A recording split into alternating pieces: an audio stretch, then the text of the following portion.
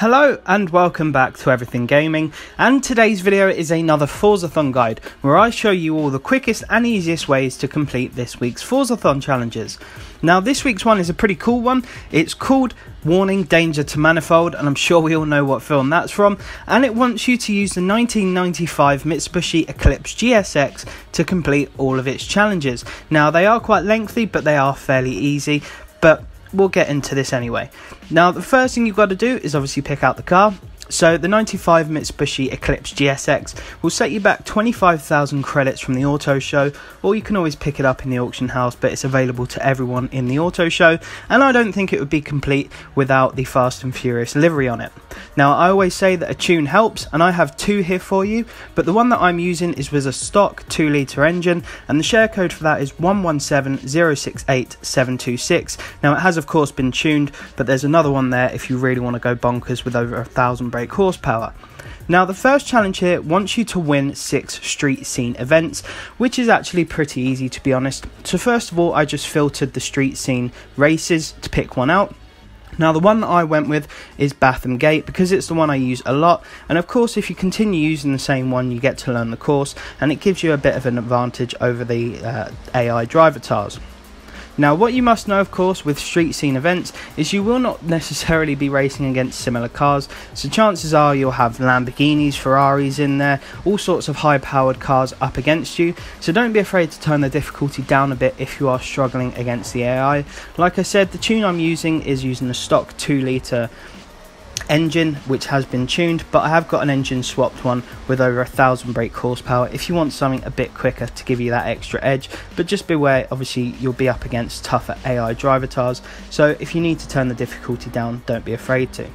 Now all you have to do is win 6 of these events. Like I said, it is fairly easy. You can always change things up a bit by doing different street scene events, but I think that using the same one over and over again gives you a bit of an advantage because you learn where everything is, where all the corners are, where you need to brake, and obviously it just makes life a little bit easier. So really it's a pretty easy first challenge. It's just a bit time consuming. It will probably set you back about 10 minutes if that.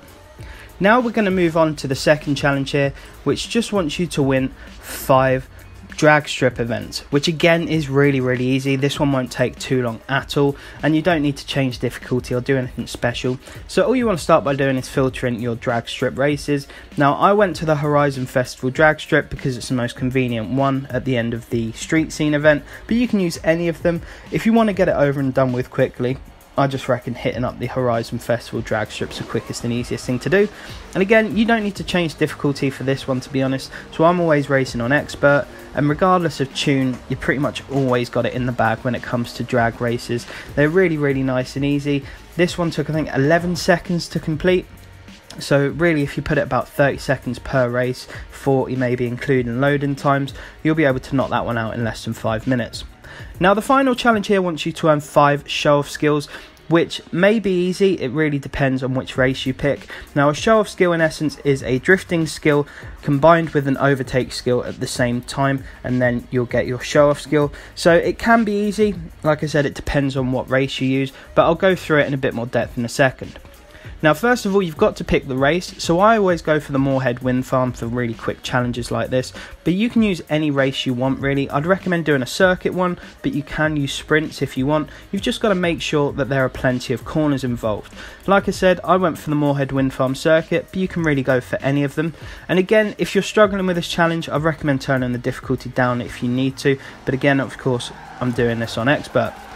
Now first of all, you want to initiate your drift when it comes to a show-off skill, so the way to do it is to enter a drift and then get the pass skill. It won't count if you get the pass skill before the drift skill.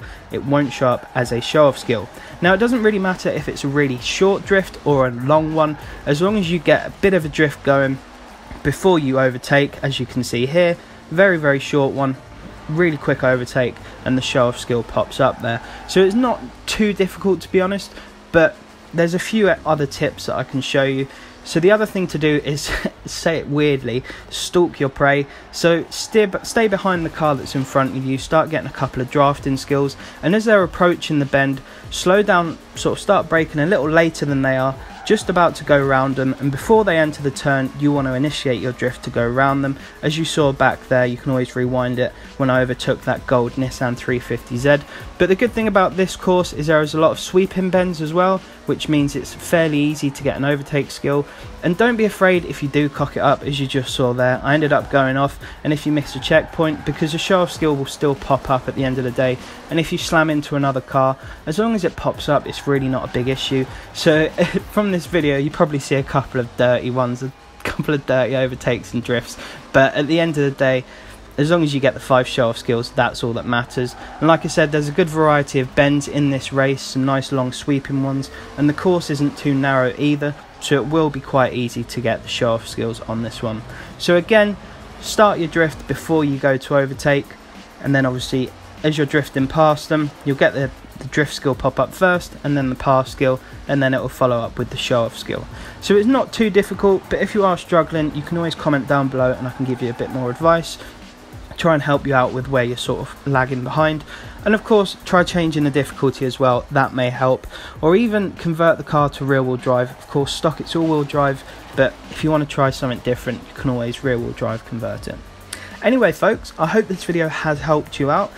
If you are, like I said, struggling with anything, just say so down below in the comments. I will always reply to you guys, and I will always try and help you out as best as I can. But apart from that, if it did help you out, I would very much appreciate if you could drop a like, and if you're new to the channel, don't forget to subscribe for more as well. But I want to wish you all the best, make sure you stay safe, and take care folks.